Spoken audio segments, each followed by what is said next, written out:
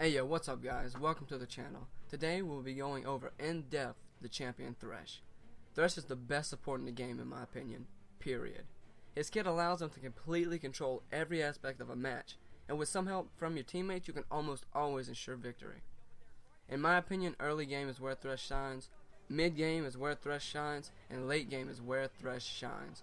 Here's an in-depth guide on how to Thresh. First, let's talk about some pros and cons. Some of the pros: he has a dominant laning phase. If you have a decent ADC to play alongside you, you will almost always win your lane.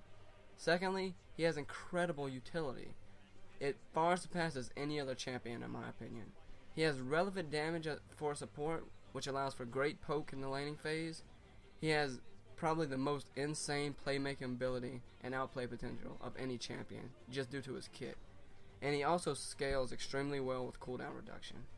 Some cons: if you play ranked a lot, he's banned often, he's picked often, and he's also nerfed often. Early game you can encounter some mana problems trying to spam your death sentence, and he's extremely hard to learn and even harder to master. It requires patience and a vast amount of games to play to become a fully effective Thresh.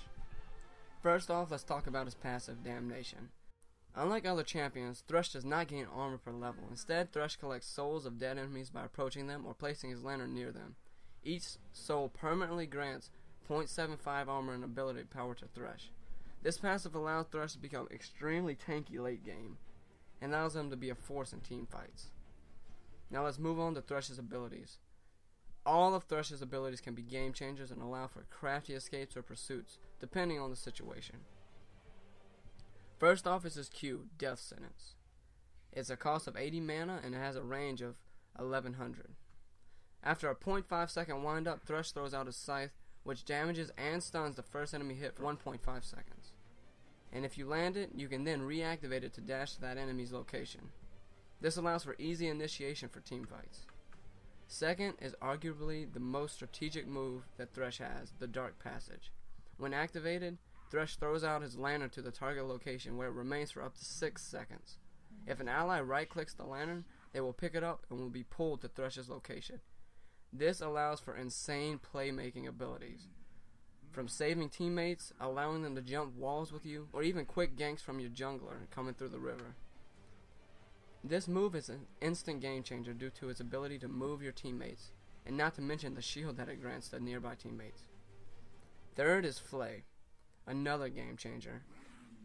I take this first due to its passive, which deals bonus magic damage based on the amount of souls that Thresh has gathered throughout the match.